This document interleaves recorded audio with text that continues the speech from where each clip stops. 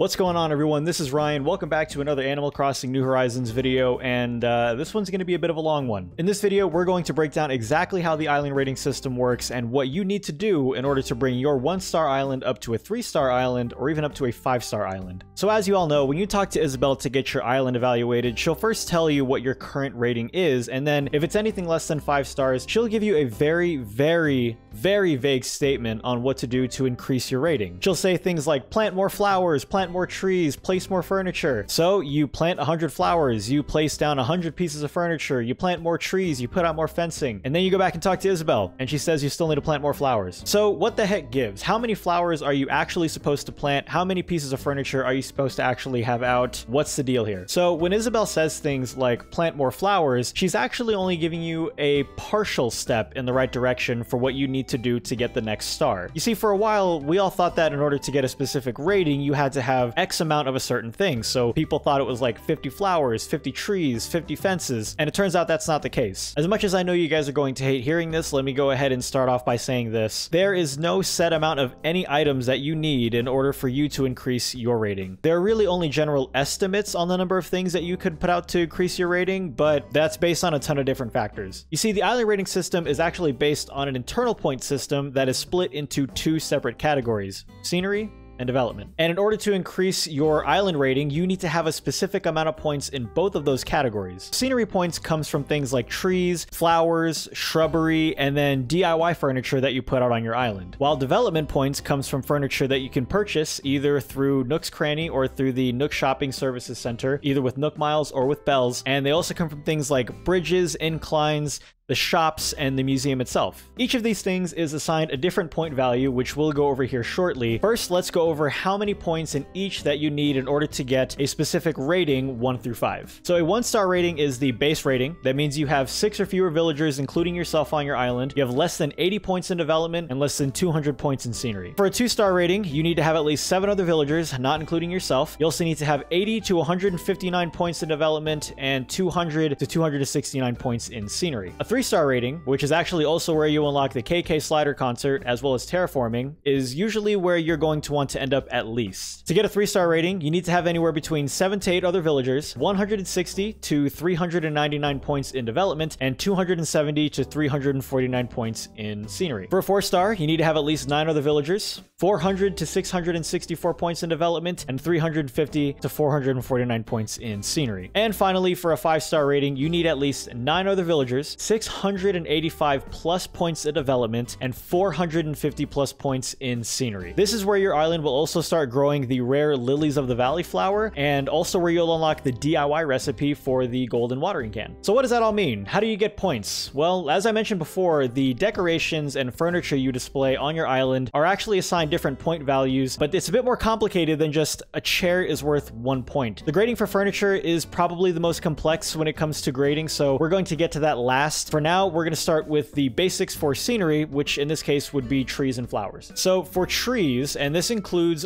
any type of tree, so bamboo trees, coconut trees, cedar trees, and then fruit trees, all trees are worth 1 point when they are fully grown. They are worth absolutely no points when they're chopped down or while they're in the middle of growing. Flowers, interestingly enough, have 3 separate point values during all stages of their life. Flower sprouts, which you can see right in front of me, is the thing that you see the moment you plant a flower, and that is worth 0.5 points. Flower buds like this to the left of my character are worth 0.7 points. And flower stems, which are what you see when you pluck a flower like this is actually also worth 0.7 points. And finally, full-grown flowers, like all the ones you see around here surrounding my character, are all worth 1 point. So just in this scene right here, doing the quick math, 2 trees gives me 2 points. I see 24 full-grown flowers, so 24 points. And then we have 2 flower stems, so that would be 0.7 points each, so 1.4 points total for those 2. Adding everything up together, you have a total of 27.4 points in this particular area of my island, if I did my math right. All right, so this part is actually recorded a little bit later in the video, but I wanted to throw it in because I forgot about it. Trees actually max out at 190 points. So if you're going for like a jungle theme or a forest theme island, just keep in mind that after 190 trees, no tree past that point is going to give you any scenery points. So just a heads up. So that was the easier part of scenery. As I mentioned, the other part of scenery is DIY furniture, but we're going to get to furniture in a moment. For now, let's go to the easier part of of development points, which, as I mentioned earlier, are buildings and structures like bridges and inclines. So simply enough, each building is worth 15 points, the museum is 15, the Able Sisters is 15, and your Nook's Cranny is actually only worth 15 points when it's upgraded like this. So when it's in its more basic form, the previous form before this one, it's not worth anything. Because the shops and the museum are kind of like the natural progression of the game, you can essentially say that you always start off with a base of 45 development points. Bridges and inclines are actually all worth 15 as well. So really, you can probably fill out your development points really easy, considering the fact that each building and each bridge and incline that you build is a static 15 points, and you can actually load up your island pretty easily with bridges and inclines. It should be noted that you can only have 8 inclines on your island total, which really only gives you about 120 points. To be honest with you, for the 3-star rating, you only need anywhere between 160 to 399. So at 120 points for 8 inclines and then 45 points for your shops, I mean, you're already at 165 points. If anything, you should be good to go from there, in theory at least. And that is the easier part for how you score development points. Are you still with me?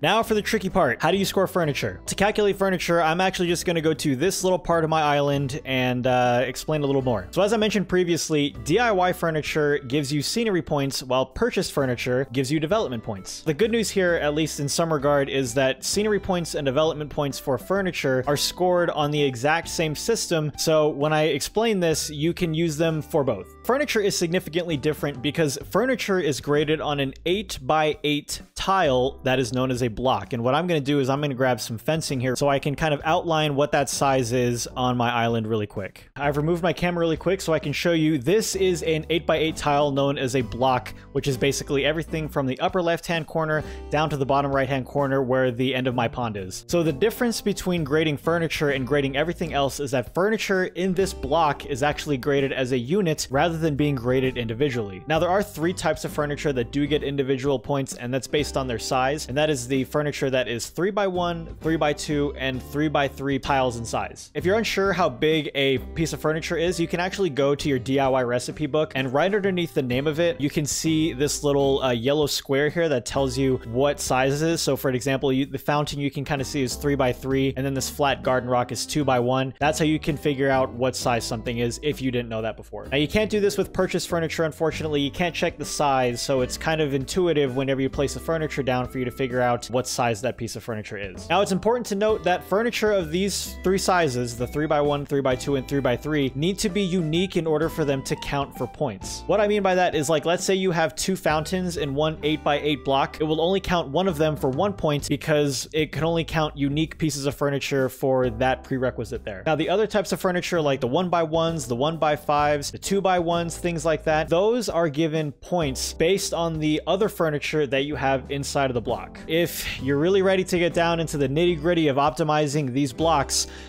get ready to do a little math. I'm just going to put a bunch of different furniture down. That way I can fill the block up and you can see kind of exactly what I'm working with in regards to trying to get points for this block here. Okay, this isn't a lot, but it's good enough for me to continue on with the explanation. So points in a block for furniture are calculated in 2 different ways. The first way is the number of items times 0.25. So in this block, for example, you can see that I have 3 DIY items that would all count for scenery. And because I have less than 10 pieces of furniture for DIY furniture, these would all only be worth 0.25. So in this block for scenery, I have 0.75 points. And again, I have 2 non-DIY furnitures here, so there's less than 10. 2 times 0.25. For development, I'm adding 0.5 points to my total development score. The second way that furniture gets calculated in a block is the types of furniture times 0.75, but that only happens when you have at least 10 or more different pieces of furniture for the different points, either scenery or development. So if you were to have 10 or more different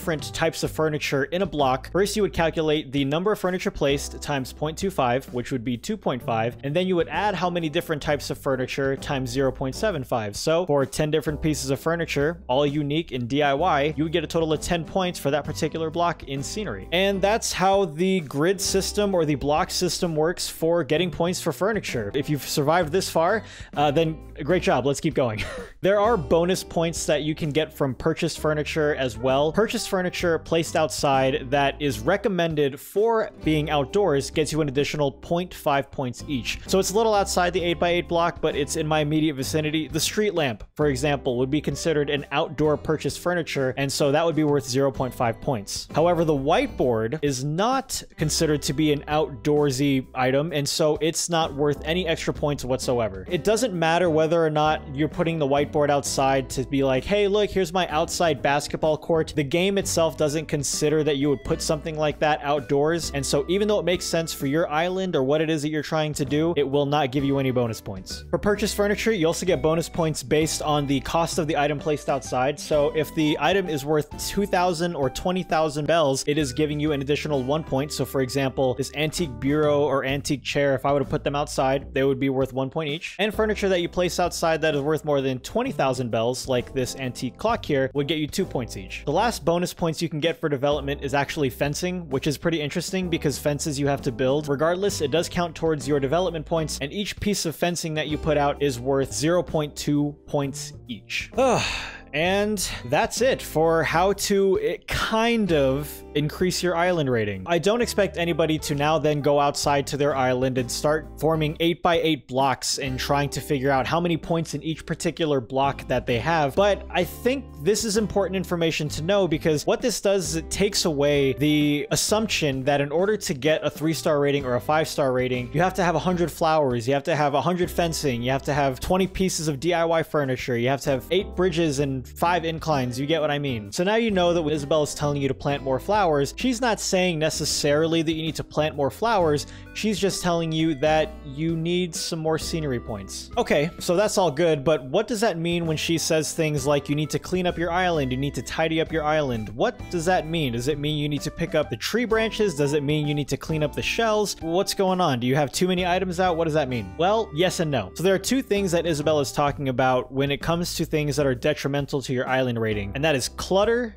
and litter. So the reason I'm still sitting in this 8x8 block is because this is how clutter is determined. If 45 or more tiles in this 8x8 block are covered, the block itself is considered cluttered. There are things that don't contribute to this, like buildings and bridges, rocks and cliffs, pretty much anything natural. And then if there's anything buried, like fossils, or if you decide to just bury a piece of furniture in the ground for some reason, those don't count towards the clutter. As for littering, littering is when there are 15 or more small items dropped on the ground. Now, it's important to note that dropping is different than placing. If I were to place this natural garden table, you will see that it just gets thrown out in front of me and it gets used as furniture. However, when you drop an item, that is when you see it turn into this little nook leaf right here. This is what Isabelle is talking about when she's saying that there's too much litter. It should also be noted that if you drop items on stalls, like let's say you have some sort of marketplace area or just somewhere that people can go around and just pick up items and you want to use it as like a display, items dropped on stalls like this, so they're not touching the ground, they actually still count as litter, so there's really no way to get around it. Conversely, what people think you should be cleaning up, like rocks, tree branches, shells, and star fragments, those actually don't count as litter. So when Isabelle says there's too much litter, don't think it's because you didn't pick up all the shells on the beach or all the tree branches sitting out on your island.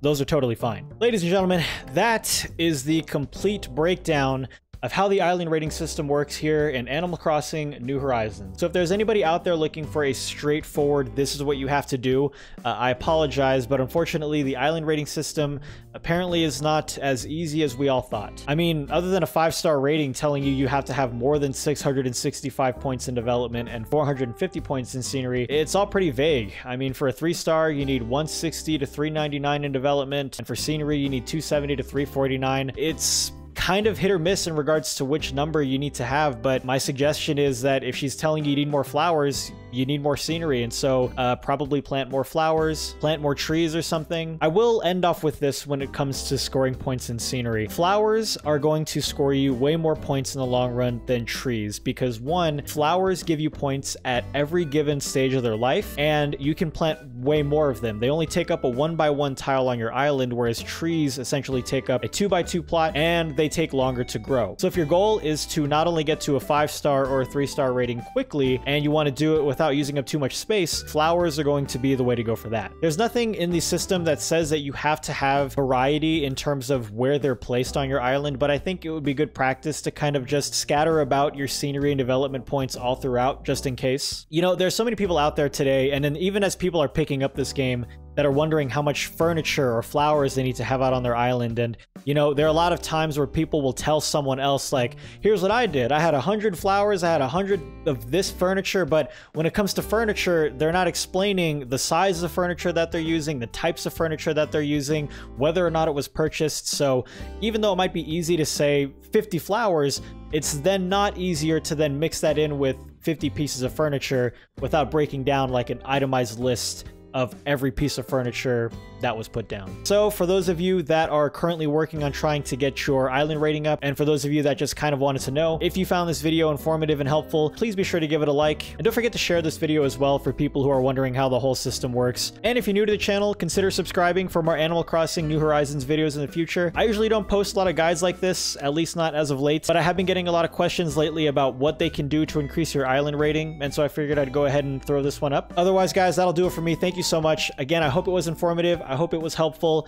I hope you guys enjoyed, and until next time, I'll see you later. Have a good day. Bye.